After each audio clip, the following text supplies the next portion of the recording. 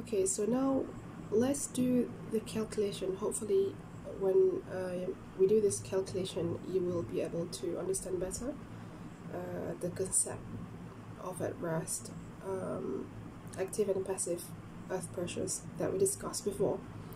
So if you have the book, this is example 13.1. Alright, so as you can see here, this is a retaining wall.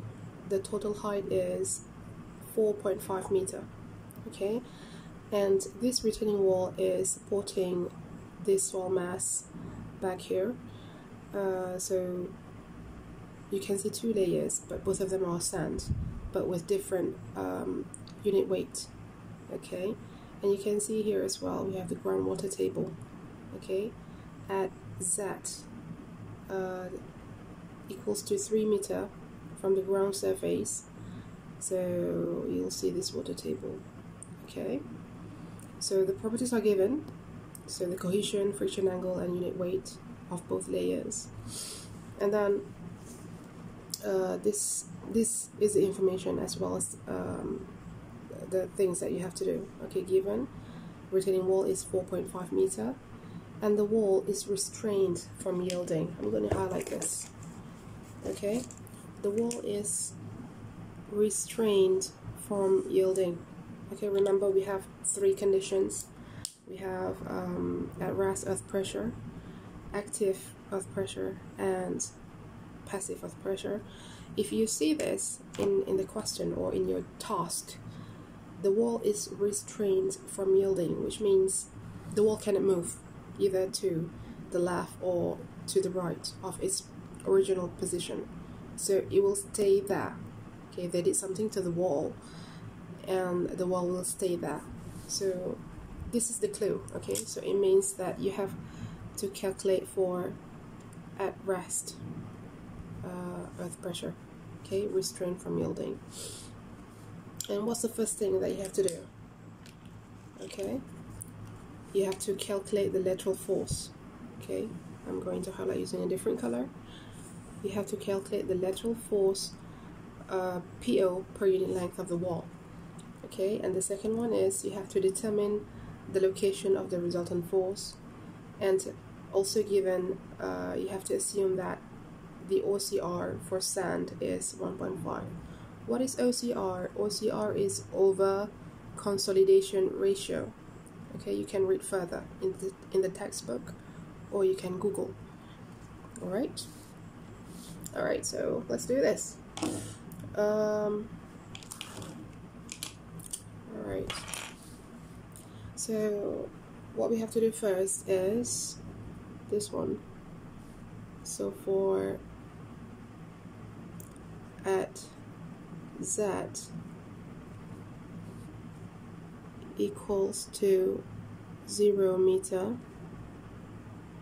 okay, which means at here, okay, so basically at 0 meter. So what is the vertical effective stress? Okay, so we discussed before, vertical effective stress equals to gamma H. Okay, this is very straightforward, but I'm going to show you anyhow.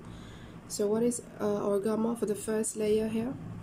So it is 15.7, okay, and the H is 0, so therefore your vertical effective stress equals to 0. Unit is kilonewton per meter square. Alright, you have to calculate that first. And then next is the one that we are interested in, which is the horizontal effective stress. So this equals to K naught times vertical effective stress. So I know that this is going to be 0, okay, but I'm going to show you anyway. So how to calculate K naught? Okay, K naught, remember K naught is the at rest earth pressure coefficient. So this equals to, if you look in the book, 1 minus sine friction angle times OCR to the power of sine friction angle. Okay, and you have to look at the first layer. What is the friction angle at the first layer of sand? It is 35. So just plug it into the formula. 1 minus sine 35 degree. So OCR is 1.5 sine 35 degree. Okay, so you do the maths. Therefore, your K note is 1 minus sine 35. Please bear with me. You can calculate as well. Time 1.5 to the power of sine 35. So you will get K note equals to 0.538. Okay, so this is rounded up to 3 decimal places. Alright, so you proceed with the calculation.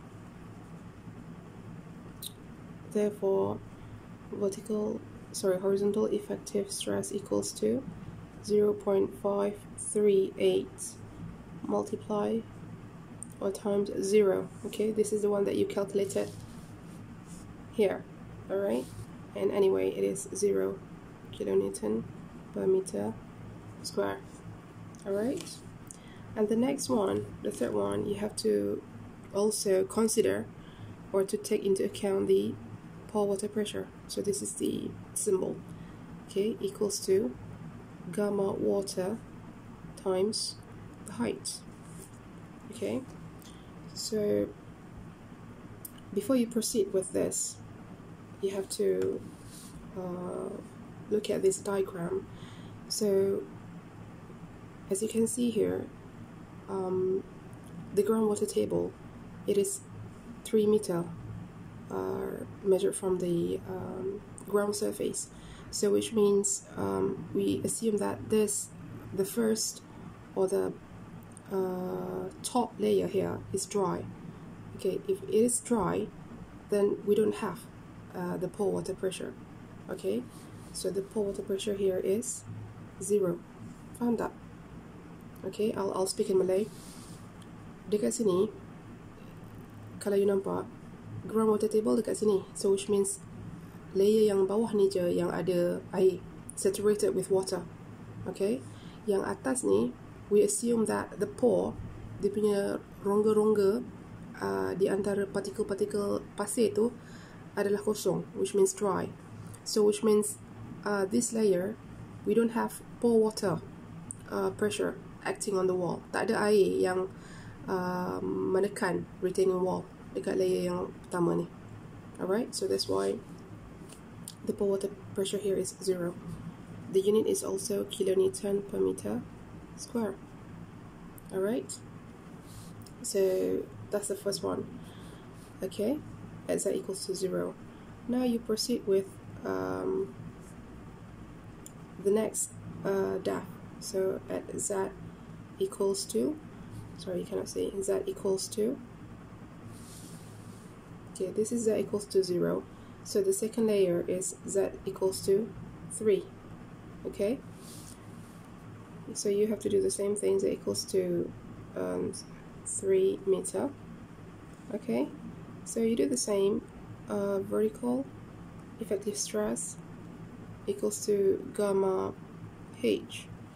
So what is the unit weight of this layer? So it is still the same, 15.7, and the height is 3 meter. So therefore, your vertical effective stress equals to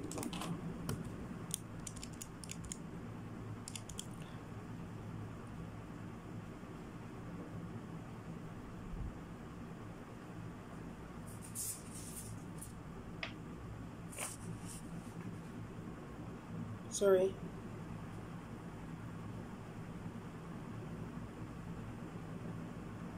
.7 times 3, so it is equals to 47.1 kilonewton per meter square.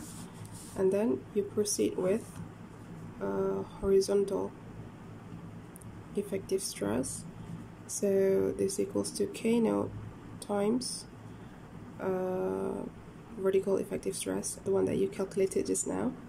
So K naught is 0.538 multiplied by this one, 47.1.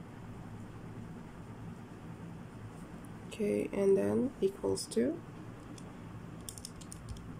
25.34 kilonewton per meter square.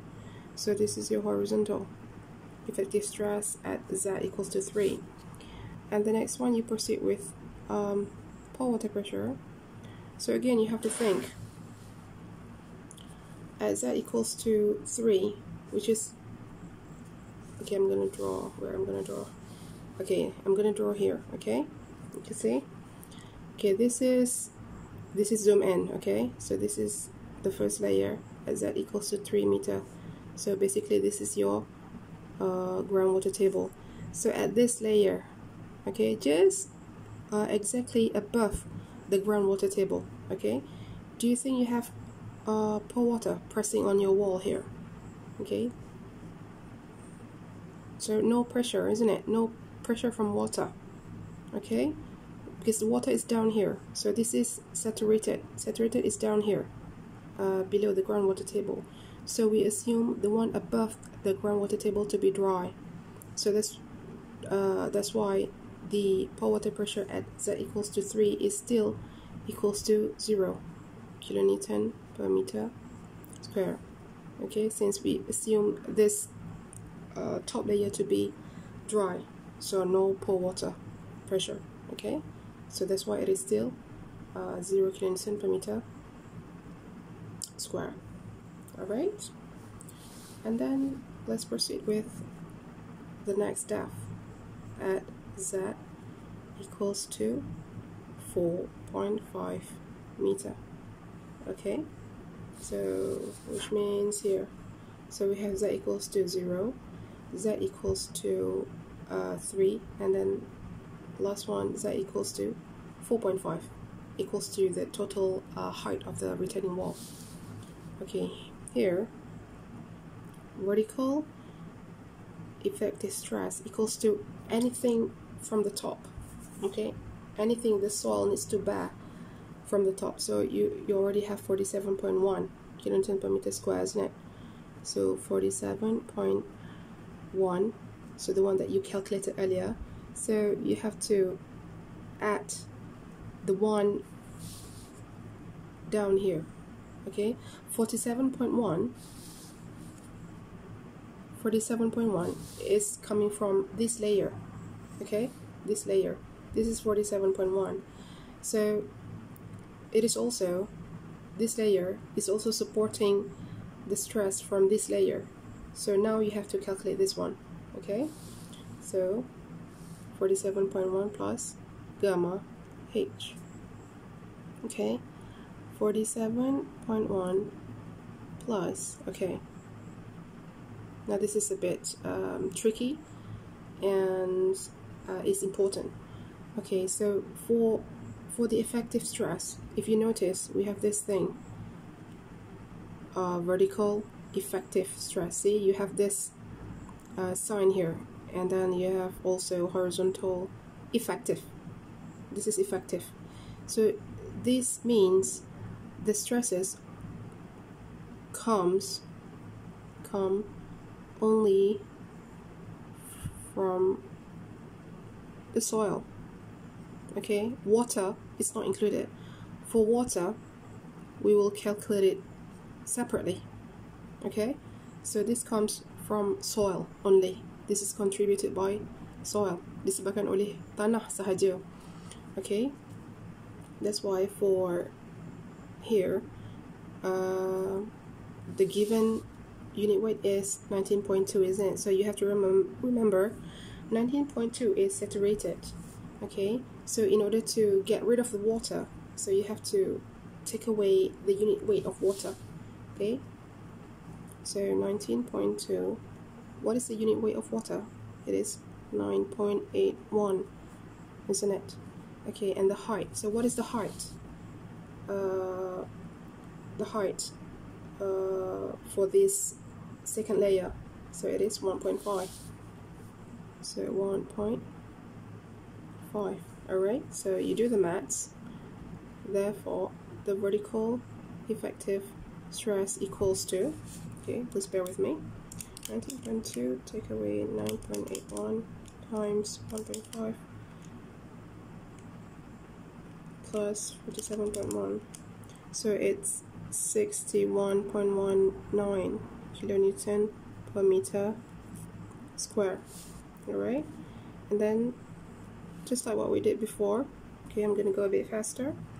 So we proceed with horizontal effective stress equals to K naught times the vertical effective stress. So K naught is 0.538 times the one that we calculated just now, which is this one, 61.19. So the answer is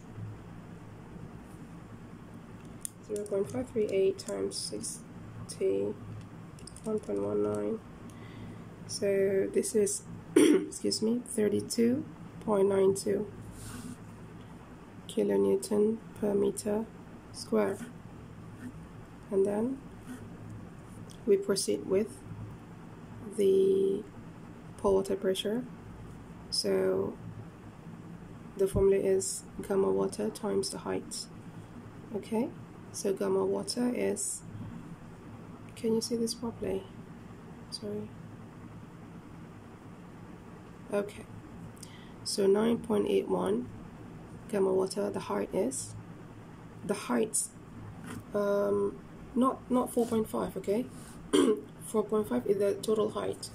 So the height with water, okay, it is 1.5. It is this one, okay? So 1.5. Therefore, the pore water pressure is 9.81 times 1.5.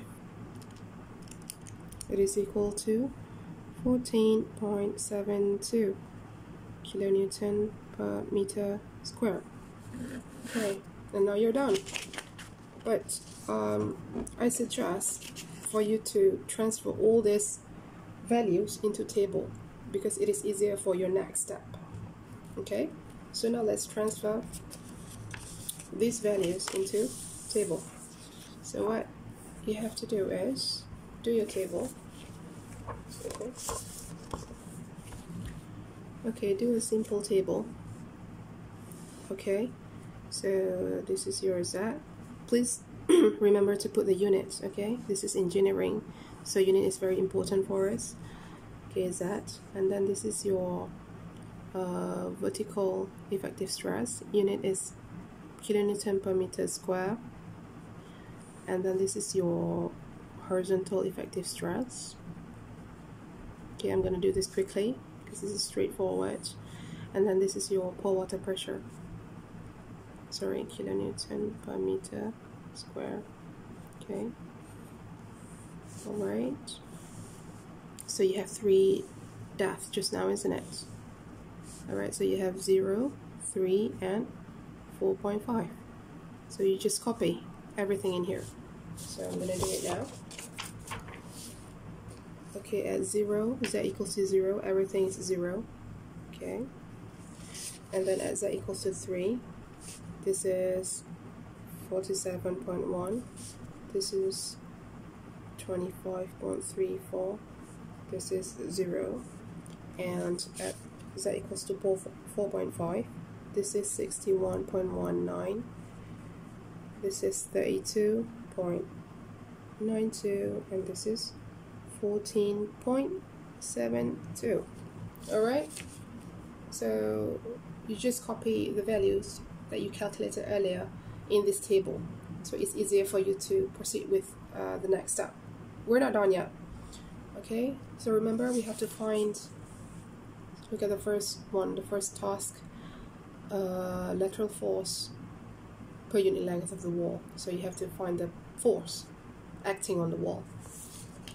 So from here, you have to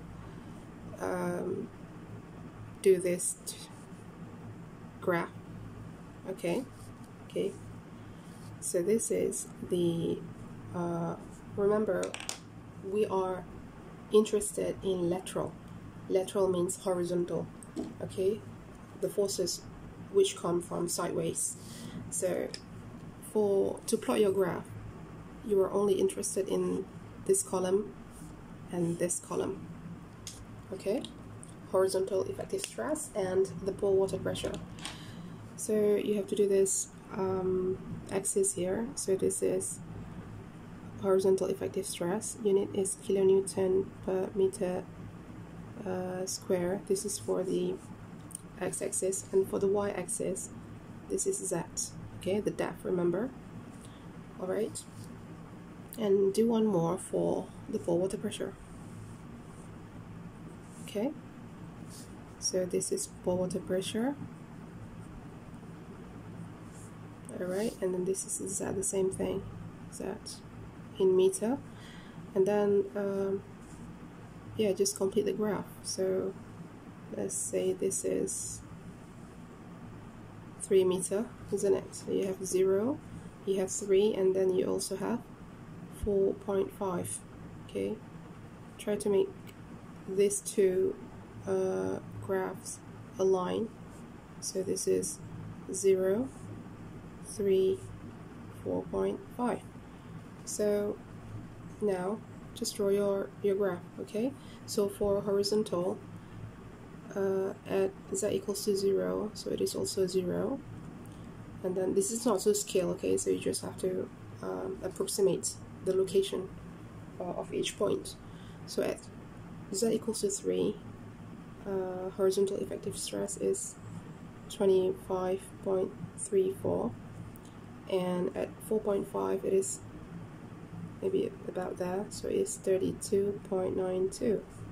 Okay, so what you have to do is just join the dots. Okay, it's better if you can use ruler. Okay, I'm sorry I don't have ruler around here. So join the dots and do the same for pore water pressure. So you have 0 and 0, and at 4.5 it is 14.72. So join the graph. Okay, I mean join the dots. Alright, so wait, what we have to do now actually? Okay, so we have to calculate the PO, remember? So the lateral force. Lateral force. Okay, so how to do this?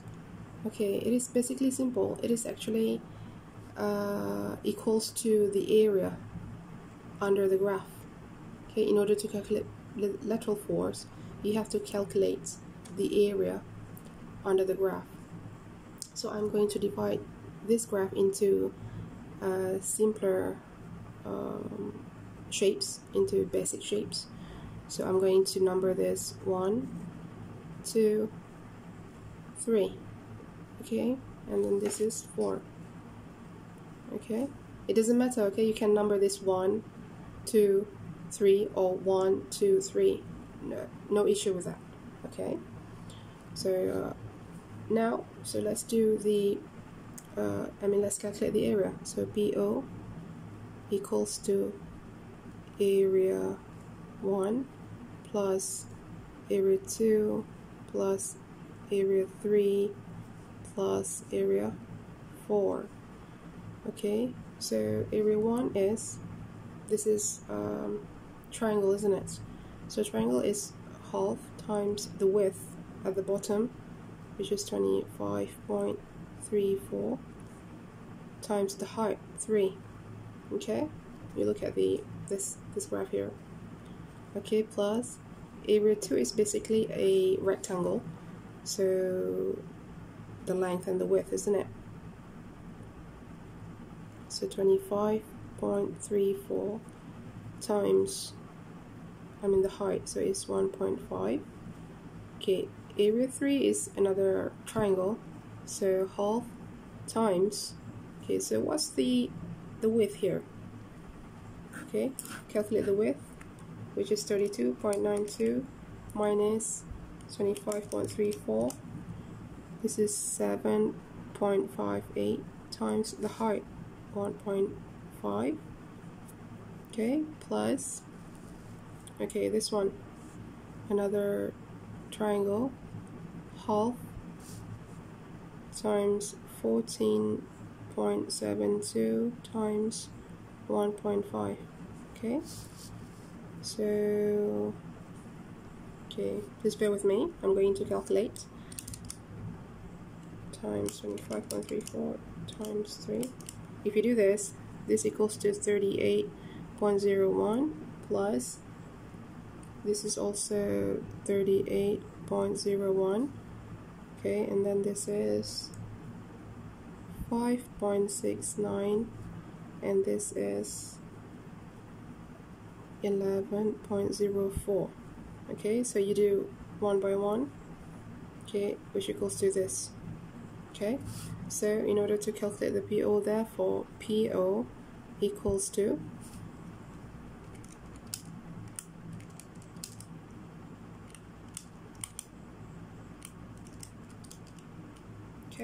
PO equals to 92.75 kilonewton per meter.